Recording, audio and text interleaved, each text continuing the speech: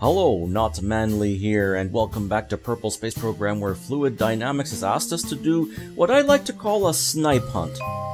That's where a contract comes up that says, go check out some disturbance near some craft with some piece of instrument, and then they tell you that's not the source of the disturbance, and then you gotta go somewhere else. And then you gotta go somewhere else, and then you gotta go somewhere else, and then you gotta go somewhere else, until the contract decides you've had enough, and then finally says, okay, you found it. What we've got here is a seismic disturbance snipe hunt here on Gilly, and we've got the craft right here to go and investigate it. This is the Gilly Base, commanded by Natlorf Kerman, a level 2 engineer. So what we're doing is we're going to go fly off here. We've harvested enough ore, we could make enough fuel just to be able to do a couple of short hops on Gilly's surface here. And we're heading out to that seismic location out there. I've got the thrust on this Poodle liquid fuel engine turned down to practically nothing because this engine is overkill on Gilly, and why use up the fuel?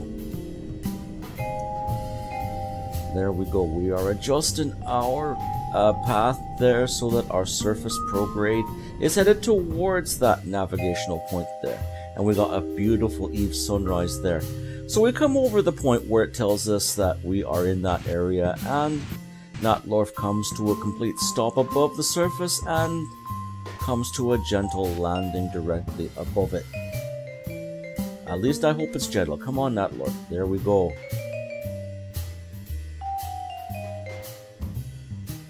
So go ahead, do a seismic survey there. That is not the source of the seismic disturbances. Go to the next location. So what it does is it makes another nav point, and it makes it your active nav point, and that's where you get to go next. Up we go, and we go try again. But we still get funds for each of these locations, so they're not bad. It's not like a total waste of time. You get some funds, some science, and some reputation for getting to these areas. Come on, gotta settle down before we can do the seismic survey. There we go.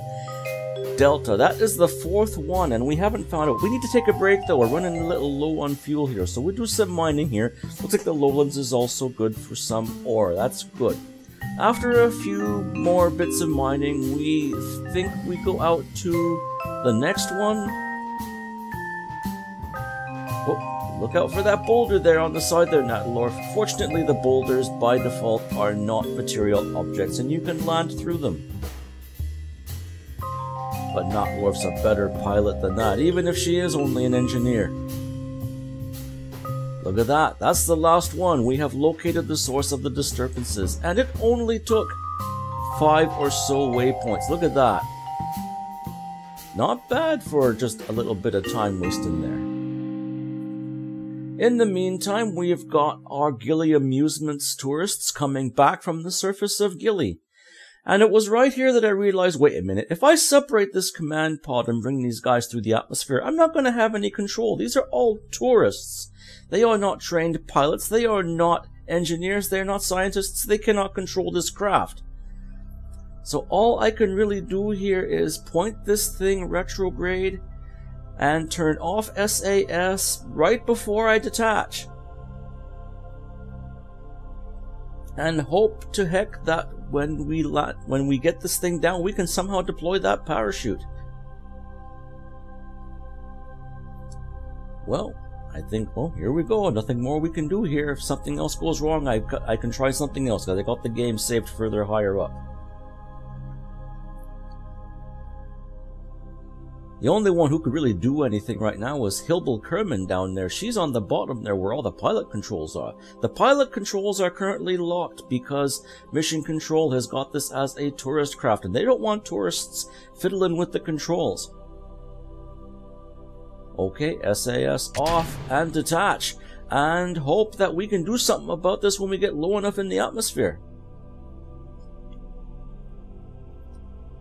Once again, Eve's very thick, very dense atmosphere grips hold and takes apart that service module, and we're going to get a bit of a fireworks show. There they go.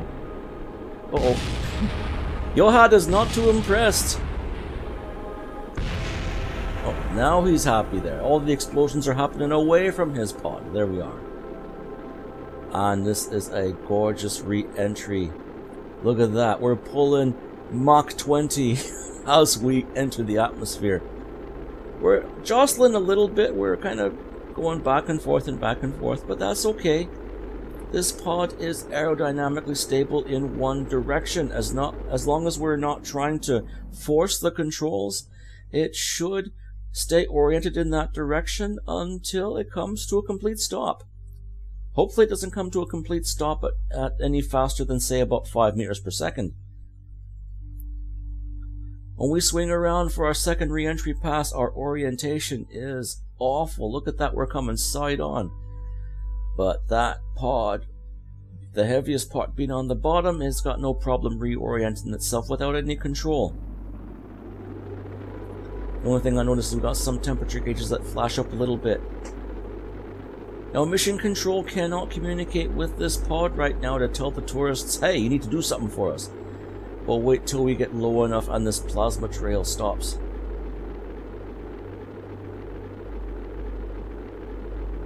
Uh-oh, here we go. Thick atmosphere. Oh, only 5.5 Gs. These guys can handle that. Look at that. No problem. Now the plasma trail has lightened up. Mission control tries to send a message out. Hey, Gilly Amusements, we need to do something. We need to do... Oh, they're flubbing away on the mic. Gilly Amusements, we need you guys to do something. Hillbill says, okay, what do you need us to do and why? Well, if you don't do this, you're going to crawl, crash, and die. So pay attention. Okay, take a look somewhere on that console for a very large button. That very large button says space. It should look like a bar about 10 centimeters wide. Hillbill says, you mean this bar here that says space? Says, yeah, that bar right there. Okay. Right about now. Hit that bar. Hit it. Hillbill says, it's not doing anything. And Gene says, no, keep hitting it. It's like, Hillbill says, okay, I keep hitting it. Hitting. Oh, okay, something happened. Something turned light up there. Okay, Gene says, there you go. Okay, that parachute is open. Okay, you guys are not going to crash. You're going to land safe. Hillbill says, thank goodness. What the heck are you trying to get us to do over there at Mission Control? You're going to make us... My goodness. Giving us the thrill of our lives and not killing us.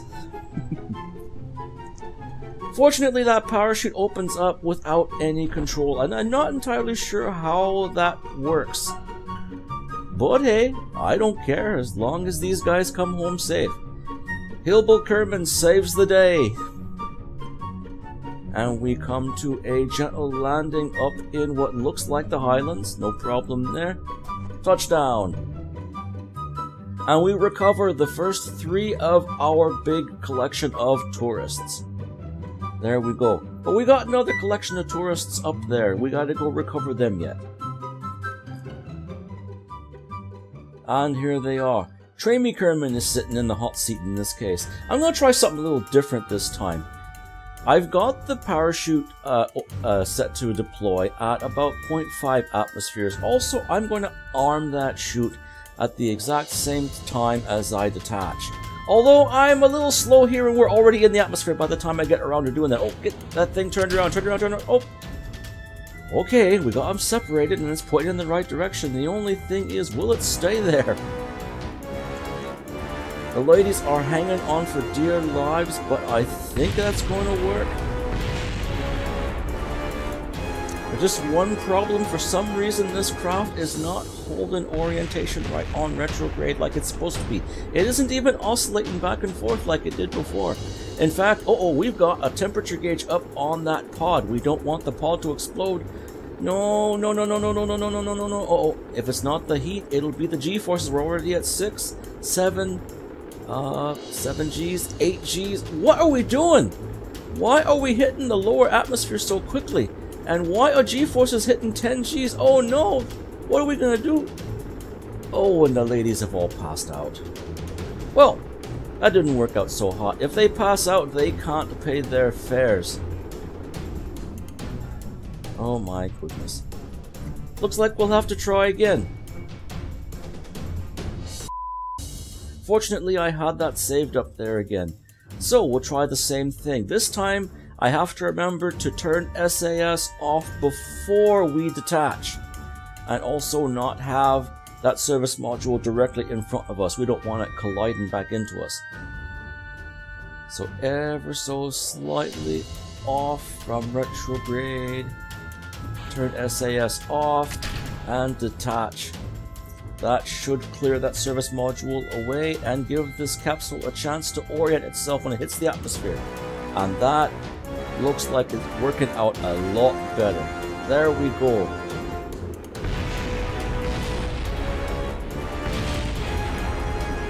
Whew, thank goodness for that. I was wondering what the heck.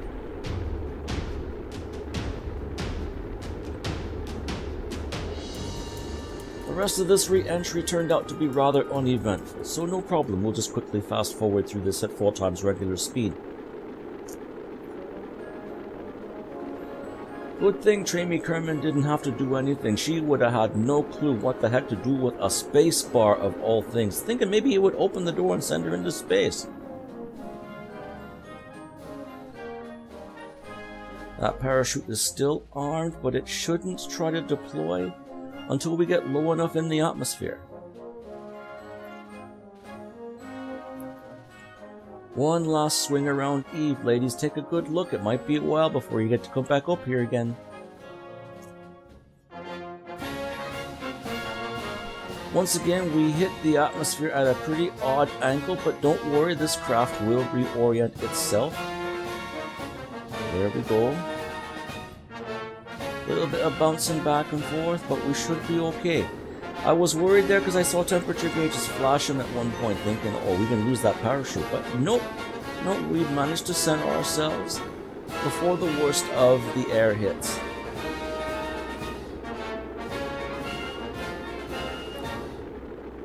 Well, that was a bit of an adventure. We'll need to figure out some way of putting some kind of pro body on here, or maybe even bring a pilot along on the next tourist run up to Gilly. But fortunately, this gets settled out without any trouble. We should drop down and that parachute should open up. Looks like it's safe to deploy as soon as it figures out what 0.5 max pressure is.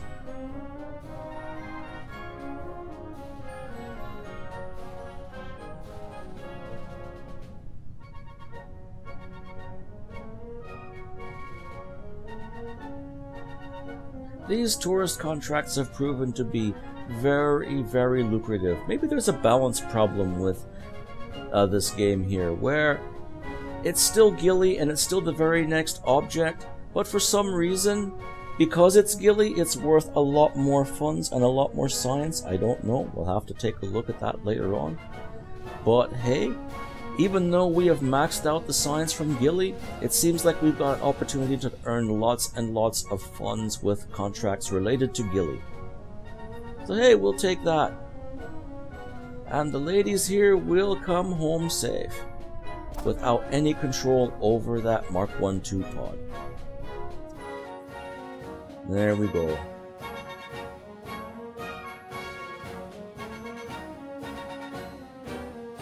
And that at least completes Mark Thrim's contract. We'll finish the rest of them on the next episode. Until then, I'm not Manly. Fly safe.